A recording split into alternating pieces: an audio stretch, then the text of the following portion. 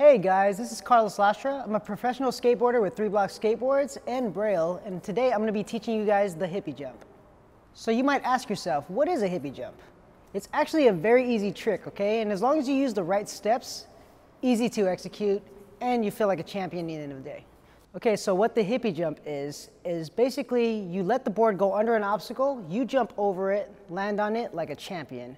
It sounds very easy, but it does have a lot of flaws. I'm gonna go about all the details to make sure you understand it and you ride away safely as possible. And beyond that, I'm gonna teach you guys different variations on how to do the hippie jump. But for starters, we're gonna do the tutorial for the beginner part, okay? So one of the main rules in skateboarding is foot positioning. Very important. So what you have to do with this particular trick, okay? You don't wanna stand traditional, which is, foot on tail, foot mid to ride cruising. The hippie jump, you literally want to put your feet over all 8 screws. Kind of slightly hang your toes off as well. And this is where it gets a little bit complicated because as you approach the obstacle, most people tend to try to jump forward. You think you need to jump over it. That's not the case. If you jump over it, the board's going to shoot behind you. If you jump backwards, the board's going to shoot in front of you. That leaves one more option. All you have to do, okay, you just bend your knees, jump straight up. As long as you do that just right, the board will follow under you and you'll end up on the other side safely. So don't jump back or forth. You gotta jump straight up to execute this trick. What if the hippie jump is really tall? Because the little ones, you can just barely jump, okay? So we're gonna add a step to that.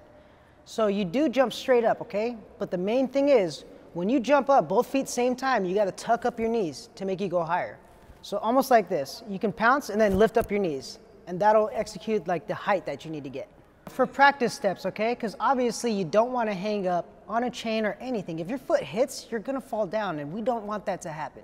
So to do a proper step, you just kind of pick a line and then your goal is to jump up, make sure that your board can end up on the other side of that line and you're on the board safely, okay? So make sure the board can follow through with you as well. You got to pick a crack or a line and the actual goal is to bend your knees, for training, jump straight up, make sure the board follows you to get on the other side of that line, okay? Because if we do the actual hippie jump and you don't know what you're doing, chances are you're gonna hang up your feet and fall down and that's no fun for anybody. Basically, most people, when you're learning a trick, you wanna jump and land one foot first, okay? For this trick, you wanna land both feet. If you can have the confidence to do so, you're more likely to ride away. Because landing on one foot jumping off your board, it makes it way harder to execute the balance. So that's step one, okay? You pick a line, you jump straight up, get your board over the other line, and then land straight back on it, okay? That's step one. Next step is you kind of want to take a shoelace. That's what I personally do because I don't like being hung up. So I would tie a shoelace from one obstacle to the other, but not that tight. So if I do hit it on the jump, I'm not going to be tripping. It actually just falls off. And then you're safe. That's a very good way to practice it before you actually try the real trick. So from that point, once you build the confidence and you know that you're ready to do it, you basically just put the rail down or a chain and telling you, get a good amount of speed, jump straight up. The board will follow you to the other side of the crack and you will ride away safely.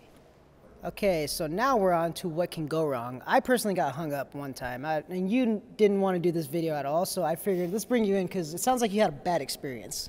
What happened? I don't have a, here we go. There we go. So say this is the thing I'm trying to hippie jump, so I'm gonna go over. All right, so what happened was I was going, my jump, my back foot got caught and my front foot got caught on the board, so I did like a full split. Full Wendango splits. A full Wendango split. Tore my ACL and my lateral meniscus and decided never to do another hippie jump. Dude, no wonder, man. I was always wondering why you don't do hippie jumps at all. That is why. Okay, well you heard it there first, folks. Basically what you did wrong was he jumped a little bit too late, so you got to get your timing down. That's one of the hardest things. Yeah, if you don't tuck your legs or get the timing right at all, chances are you will hang up and that momentum will just whip you to the ground full force. Or just anything can happen. It's very unpredictable. So you just got to know to jump at the right time and make sure to always tuck up your knees. Be confident in your jump. And be very confident in your jump because anything can happen. Yes. Yeah, even though I, to my core, hate hippie jumps, if someone does it in a game of skate, I'd do anything not to get that letter. That's true. Well, we won't be making you do any hippie jumps today. I'll handle all that. I'll probably even take the hang up just to show You're what it's my like to hero. fall. Yes, appreciate it. Yeah, we made a joke earlier. We were going to make Fetty do this video, and he's like, nope, not handling that at all. Good luck, Carlos. Okay, guys, nothing much more to it than that. You just follow the proper steps, and you will ride away safely, guaranteed, okay? Step 1 is foot placement. Make sure to cover all 8 screws. Golden rule, keep your knees bent. As you're approaching the obstacle, make sure to jump straight up and tuck your knees. If you do it just right, the board will follow and you'll end up on the other side of that line. Full-on hippie jump trick, good to go. And like I said, do the proper precautions, okay? Jump a line first to make sure you don't get hung up. After you get that, tie a shoestring from obstacle to obstacle loose enough to where if you hit it, you're not gonna get tripped. Once you get all that down practice-wise, you just fully commit, bend your knees, suck your legs up, and that's the hippie jump. Okay guys, once you execute the hippie jump, you're not done there. There's so much more variations with this trick that you could do. And if you understand the trick itself, it's so fun. You could do shove it hippie jumps, you could do tray flip hippie jumps. Sometimes you can even add a late flip after you tray flip hippie jump. And there you have it. I hope my tutorial helps you guys in the long run to get this trick down. Like I said, don't jump too late because that's the last thing you want to do is get whipped to the ground. And I hope you guys enjoyed this video. Like, subscribe, leave a comment below on any other trick you want to learn from us, from anybody experienced at Braille.